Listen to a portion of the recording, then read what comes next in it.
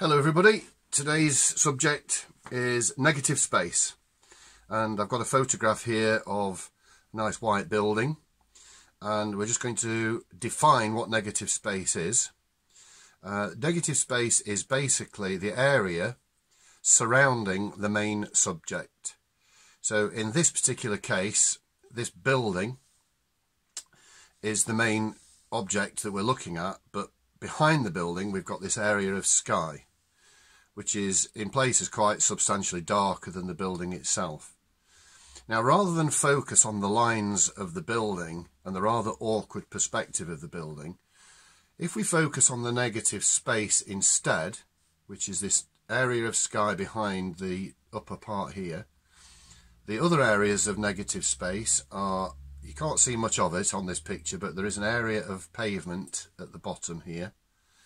And then within the building itself, we've got the darker areas in shadow, which is this shape here. And then we've got the sides of the tower here, and we've also got the side of this bit that's sticking up here. So for me, they're the main areas of negative space, and we're going to focus on those rather than the building itself. So what I've done is, to help me along the way as I draw, I've taken the same picture, as you can see there. I've put a cross on it exactly halfway, so we've got 4 equal squares, and this is just going to help me to track the line of the sky round the edge of the building here. So I've transferred the exact same 4 square pattern onto a piece of drawing paper here. I'll just remove that to one side so that you can just see this piece of paper. So this is in exact the same proportion as the picture here. Now I'm going to start with where the line of the sky intersects the edge, and it drops down slightly, and then up it comes across this line to here, and then it follows up round the tower. And as I'm drawing it, I'm going to focus on the shape that the sky is making rather than any shape that the building is making. It's a different way of looking at drawing something, and you might find this helps you with your drawing in future. So here we go. I'm going to do this fairly quickly. It comes down here from that intersection to there. It then crosses back up over the halfway line to about here. Then it comes up about halfway up that space. There's a little section there, and then it slopes off quite close to the halfway line, comes up and round and up and round, and then it crosses the halfway line. Then it comes down and out again, and then it keeps following the line down to here, and then out, and then back in, and then down to here. I'll just show you where I am at the moment. I'm at this point here now, and it continues down here. A little bit lower, I think. It comes down here to there, drops down below the line to there, comes across, and then drops down again, and then it sort of finishes off at the edge there.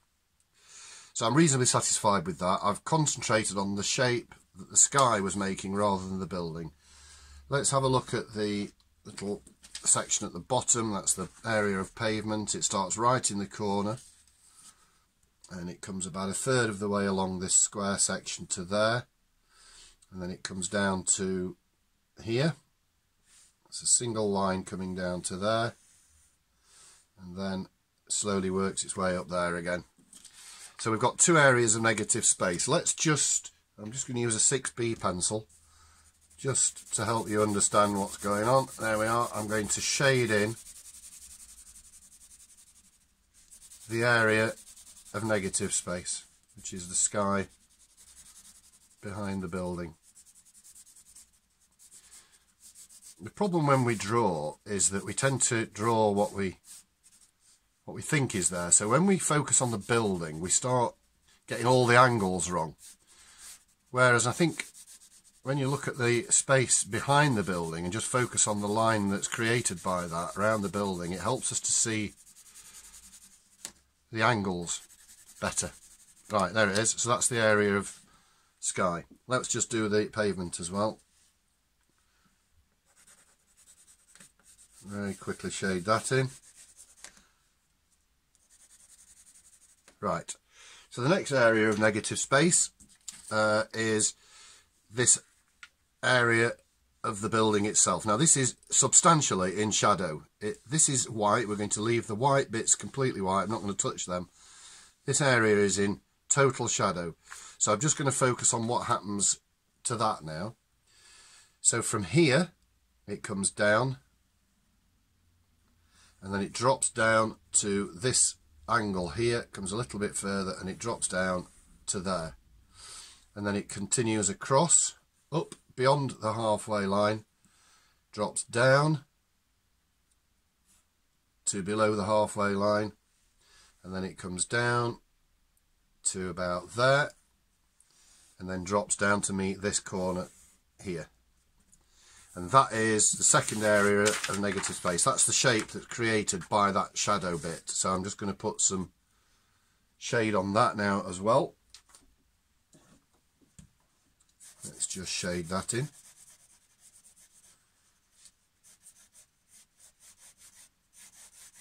There we go.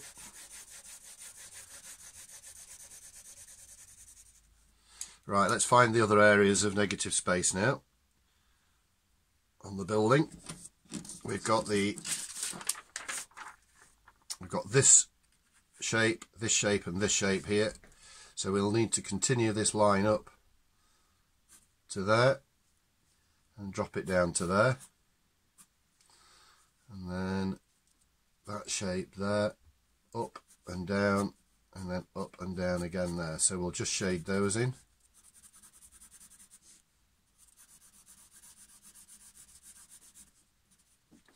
Like that.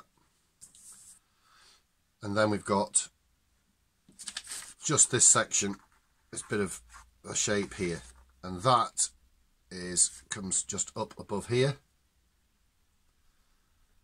From about there it comes up and then it comes across to there. There's a little bit of a sort of strange gable end here, comes down, and that follows almost straight down. So we'll put that, that's actually, you can just see the roof there, so I'll just shade that in there as well. So that's this picture here, which I have drawn by studying the shape of the spaces. I'm going to very quickly just drop in some of the arches and windows and just some of the extra lines that are on here, because it actually makes it much easier once you've done this to get in these other lines that are required. Let's just put these arches in here to try and get the angle of those right.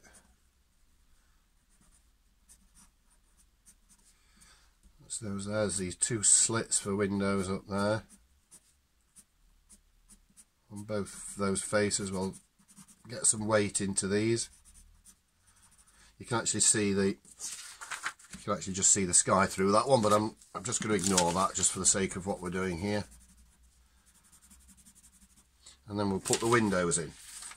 There's this window here, and then we'll just focus on the arch as well. So we've got a window here, something like that. This one, the angles have just changed further down like that. They look like shutters to me. So, but I'll just block them in rather than try and draw any detail at this stage. And over here there's a little window, just that, another little one below it, and there's a little hint of a window there as well. And then let's just have a look at this arch very quickly. This doorway, we've got a structure of, it's like a crisscross pattern.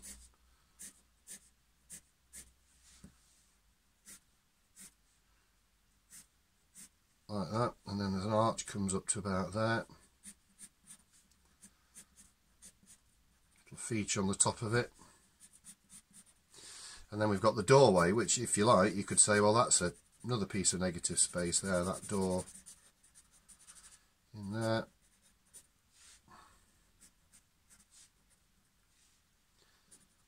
Like that. So I hope you can see from that drawing how I identified negative space and used the negative spaces to do the drawing rather than try and focus on the building as a whole.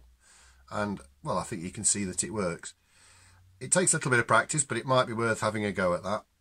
And shortly I'm going to do a painting, very simple painting based on this very building. I hope you've enjoyed that, and I hope you join me again for some more tutorials in the future. Thank you very much.